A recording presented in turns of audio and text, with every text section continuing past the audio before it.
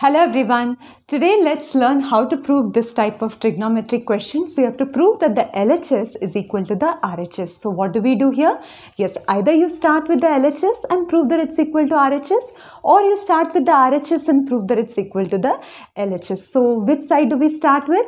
Yes, I think it's better if we start with the LHS because that looks more complicated. Always start with the more complicated side, friends. Okay, so I'll just copy down the LHS now. Now let's just observe what we have and what we have to prove.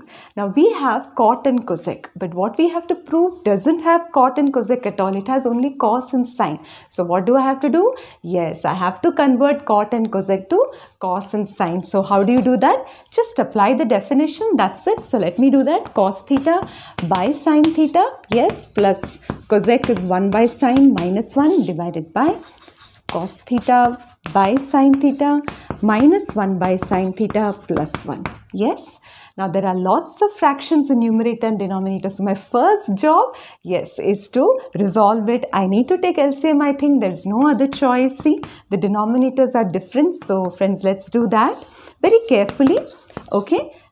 Yes, so here the denominator is same, so I'll get cos theta plus 1. Here the denominator is 1, so I need to multiply the numerator by sine theta. That's right. Okay.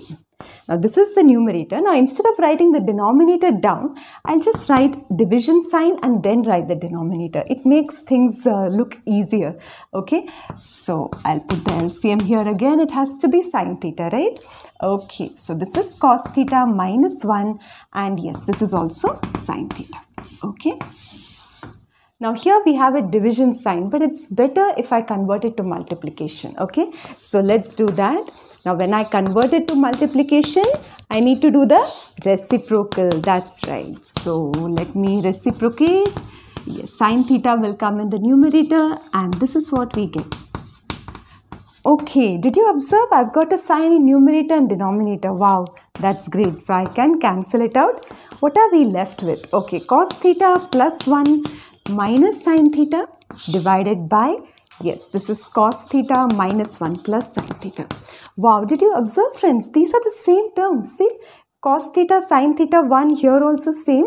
Only thing is the signs are different, is it not? Now the good thing is that we've got everything in terms of sine and cos, which is what we want, but still further simplification is needed. Now whatever identities we have, all are sine square and cos square. So somehow I need to bring sine square, cos square here. Then further simplification can be done. Now how do we do that? Well, one way is I can multiply numerator and denominator by the same term. Say maybe by sine theta or cos theta, then I can get sine square or cos square. So that way I can apply the identity. So just remember that whenever you want sine square, cos square, try multiplying numerator and denominator by the same term. Now, so what are we going to do? Multiply numerator and denominator by sine theta or cos theta. What do you think? Now for that, let me again see what we want. We want sine theta in the denominator. So it seems logical if I multiply by sine theta. Okay, so that's how you decide to multiply by sine theta. Now I have tried to multiply by cos theta. Just as curiosity, I tried it out, but it was not working, friends. So you have to become good in this part just by constant practice. And when you're practicing at home, try different methods. Don't just stick to one method of solving it. Try if you can do the same question by another method. Okay, so that way you will become better in this type of question. So let me just multiply by sine theta over here. Cos theta plus 1 minus sine theta.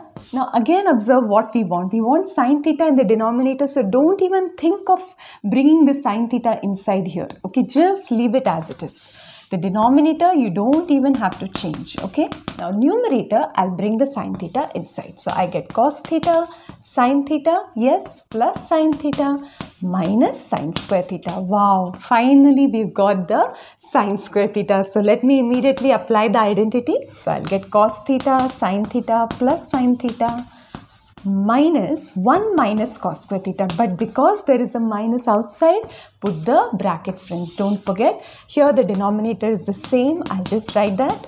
Now what do we do?